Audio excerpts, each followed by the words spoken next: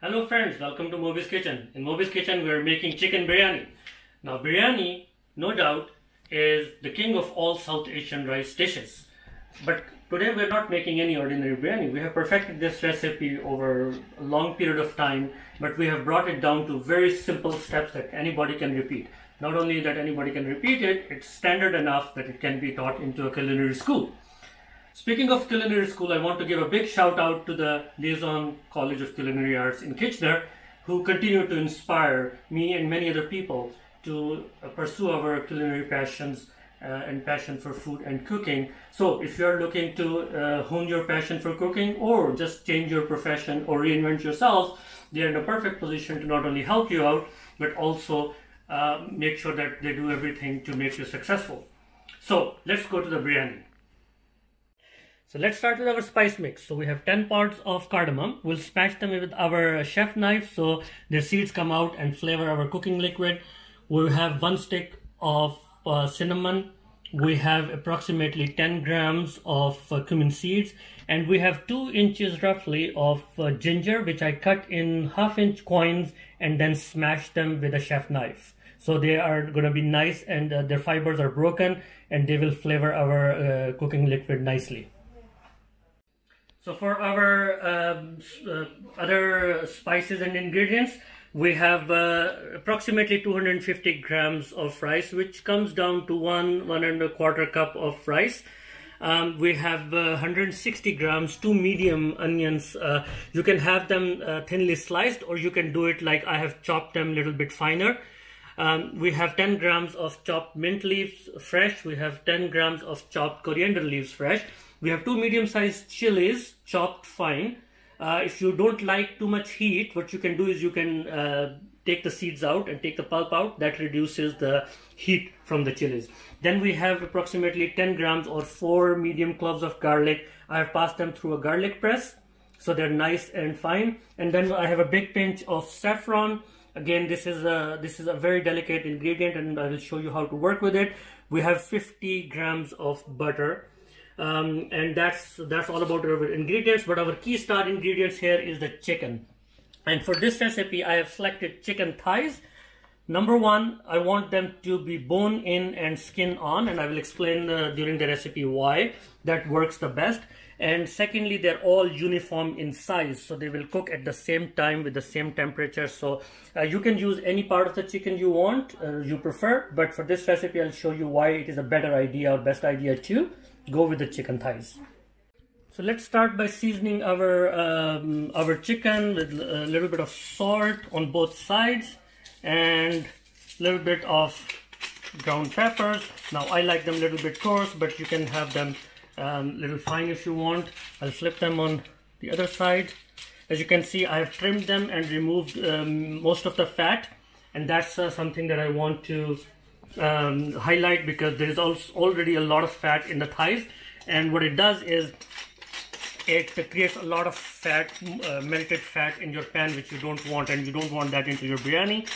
Fat is not a nice flavor in biryani. A little bit is fine, but we're going to try and reduce that, and we'll see that. So our thighs are nice and nicely seasoned. We'll just leave them for a few minutes until we go to the next step.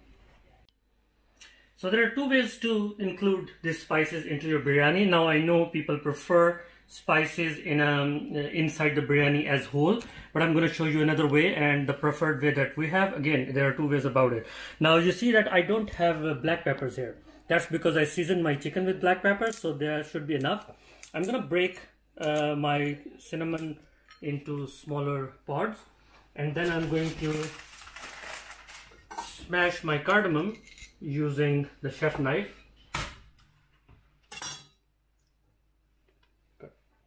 So I've already smashed all my cardamom. Same thing I did with the ginger. I just cut them into coins, put them on the cutting board, and then just with the help of chef knife I've just smashed them. So I'll just add all my spices into my Bouquet Garni here. Bouquet Garni is a French word where you have this little set of all the spices. So what we can do is, we're using coffee filter for it, you can use cheesecloth for it. and we're just going to tie it and throw it in our liquid. Now, what does it mean? It will have all the flavor, we'll cook all the flavor out of this, but it will not come into your mouth when you are eating it. So it's ready to go. So here in a pot we have 3 liters of water. 3 liters is approximately 12 cups if you go by the cups. And we're going to throw our Bouquet Garni into this water, and once the water comes up to boil, we're also going to salt it, season it. Approximately 1 to 2 teaspoons or 10 to 15 grams of salt we will use to season our water. So while our water is boiling with our spices, I have added butter to my non-stick. It's a heavy non-stick pan. You can also use a cast iron pan if you want. I love using this. Butter is heating, and we will add our onions, and we'll probably cook them for 10 to 12 minutes until they are nicely golden brown on the edges.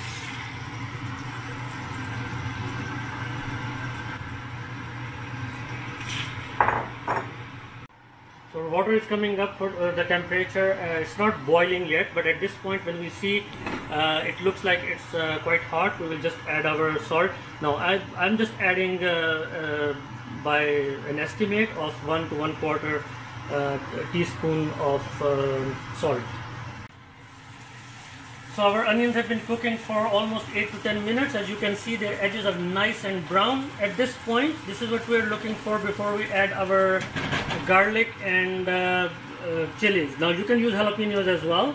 One trick about chilies, as I told you, if you want less heat, then you can seed them, or you can have a mix. You can have one chili with that you can seed, and one chili with seeds, and finally chop them. So now we have added our chilies as well as our garlic. Look at the beautiful colors, and the smell is just heavenly. I'm just going to cook it for another 2 minutes, and then we will transfer it to a bowl. So I have been frequently stirring this mixture for almost 2-3 minutes now, and it's very aromatic and fragrant. So at this point we'll turn off the heat and move it into a bowl.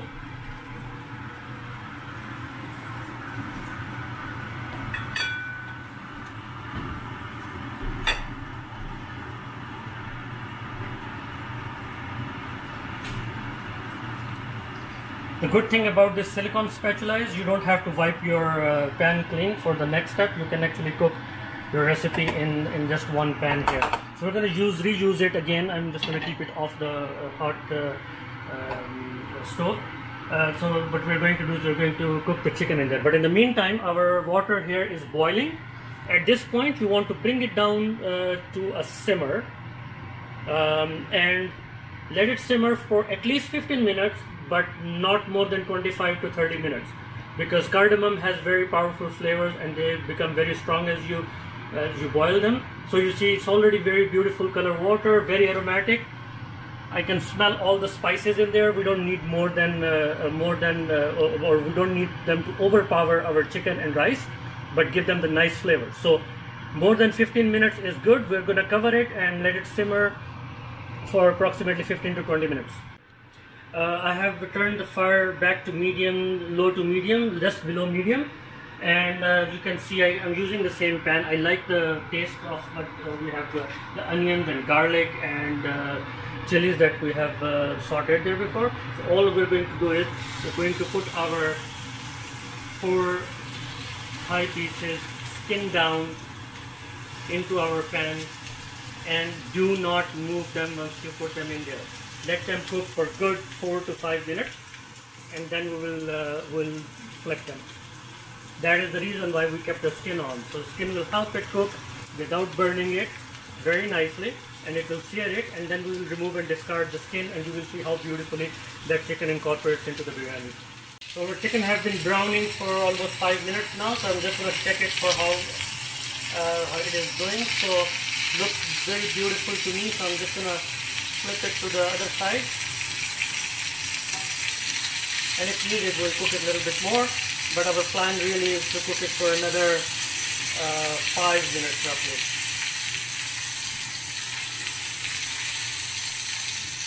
And I'll again let them be on their own for another 5 minutes or so.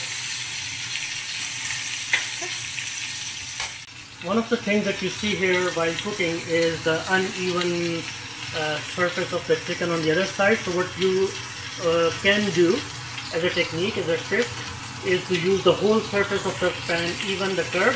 So if you move your chicken towards the edge of the pan, now you see that the curve, because of the curve, the whole chicken is in contact with the pan and can cook more efficiently that way.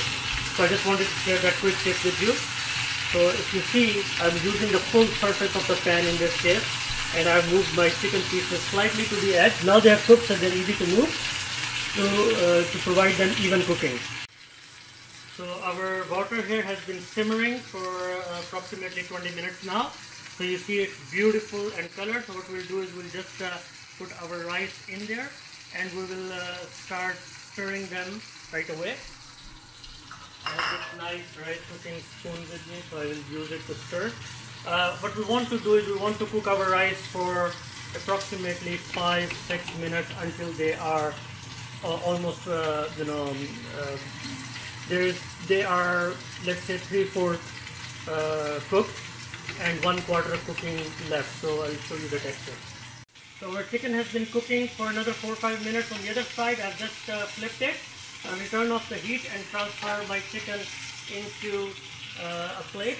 Now remember, this chicken will continue to cook in our rice as well, in our biryani. So even if it is a little bit under the moment, it will cook out. So if I have long time before my rice comes up, which by the way has come up right away, so we are perfectly done, and we'll switch to that. If there is a long time, you can tent it with foil and leave it hot for a while, but we don't have to do it. So let's look at our rice. I think it's perfect where it should be. You can actually see the rice, how it is. We'll probably 20 more seconds, and then we'll take it out. So we'll put our drained rice back into the bowl here, and we will discard our Bouquet Garni at this point. At this point we'll add the saffron to it, and you will see that it will give nice color to the rice. What I can do is I can just put some rice inside the saffron bowl and get all of that out. You can see it's a little bit splotchy yellow, and what I'm going to do is I'm just going to take this spoon to get all the saffron out of my ingredient bowl here. I will transfer half of my rice back to the pan here. I will add half of my onion mixture over the rice, make it an even and nice layer.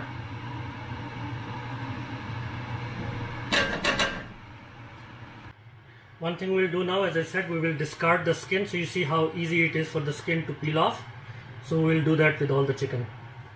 So we have our skin peeled chicken, so we'll keep it peeled side up, the one that we just peeled. We'll put that in a way that it stays on the top. At this point we'll add our chopped mint and chopped cilantro. At this point the remaining onion mixture goes on top.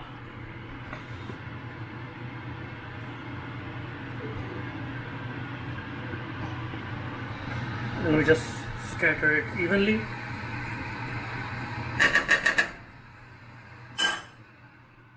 And in go our remaining rice.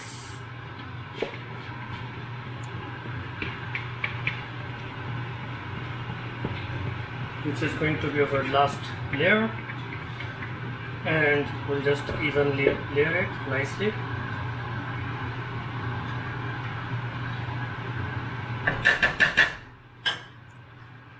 At this point, we'll also add the remaining liquid, almost a cup, that we took out from our rice cooking process.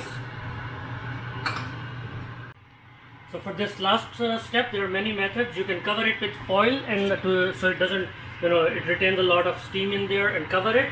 But what I'm going to use is another method. So I have this cheesecloth, fold it 4 times, and I have dampened it and squeezed all the water out of it. So I just will lightly cover it with this.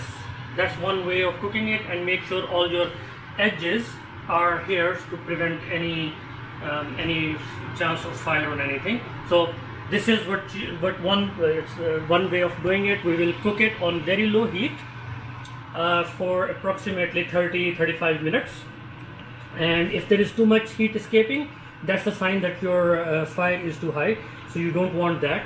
This is just to prevent heat from escaping. As I said, you can put foil over it and then cover, or you can put this damp cheesecloth, slightly damp cheesecloth, and cover it with that. So now we're going to just let it cook for another, as I said, 30-35 minutes.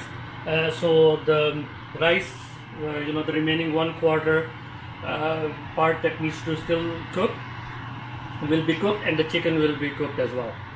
So it's moment of truth. Our biryani has been steaming for almost 30-32 minutes. So I'm going to turn off the heat. It smells amazing. So I'm going to just take off the lid, and it looks beautiful.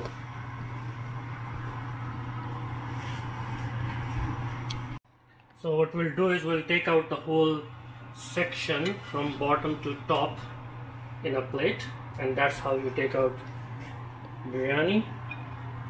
And you see how beautiful, nicely cooked the rice are.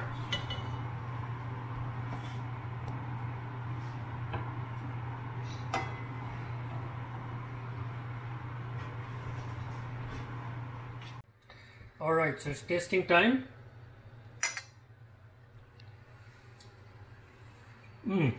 It's amazing. I have been seasoning it with salt throughout, so there are a few points where you need to make sure that it's perfect. Spices are on spot.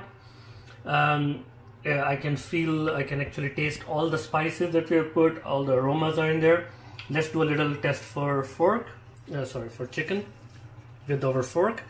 What I wanted to say is that if it is properly cooked, you don't need any knife. You just break it apart with fork, and you see it's perfectly cooked all the way through and very tender.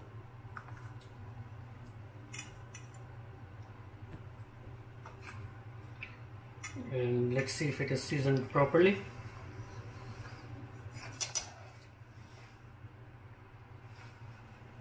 Absolutely, the salt and pepper that we used during the cooking process has infused all the way to the inside. So this is perfect biryani. Everything is absolutely spot on.